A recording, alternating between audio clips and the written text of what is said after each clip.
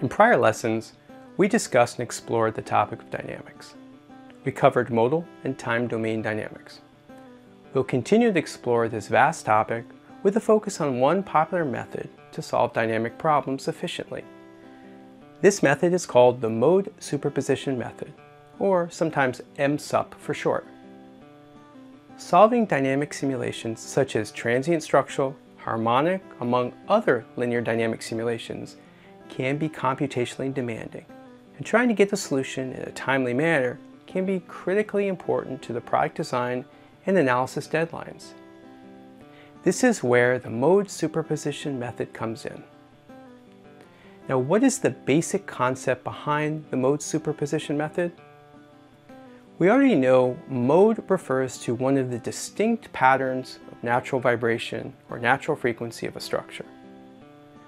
The method of mode superposition essentially allows us to add two or more shapes to form a more complex combined shape.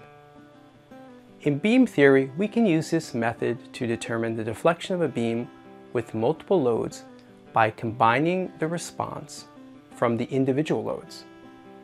The same is true with dynamics. We can say the dynamic response of the structure is a combination of multiple natural frequencies at varying magnitudes and phase.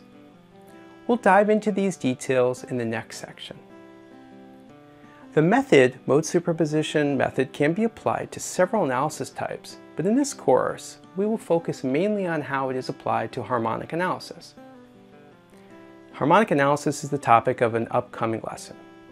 Now, when solving a harmonic analysis, we can solve the equations using the full method or the mode superposition method.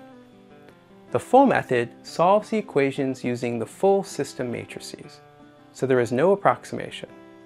But because of this, it is typically more time-consuming. But first, let's compare the accuracy of the method of the harmonic analysis of a drone.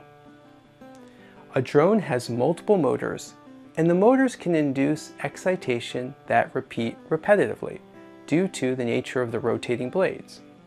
So say, for example, an out of balance on a blade can cause the drone to vibrate, and this vibration migrates into the drone structure, where typically a sensitive camera is mounted. If the vibration is not mitigated, the camera image will blur due to the motion. In this frequency response graph, we compare the full and the mode superposition methods.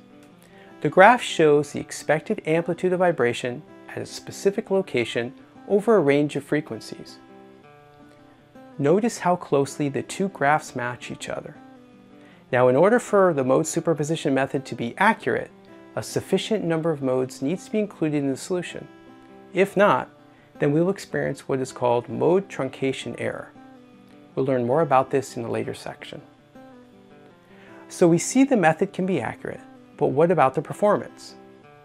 As stated earlier, the method is an approximate technique, and with approximate techniques, one can expect efficiencies in the solution, and that is exactly what we have and we show here.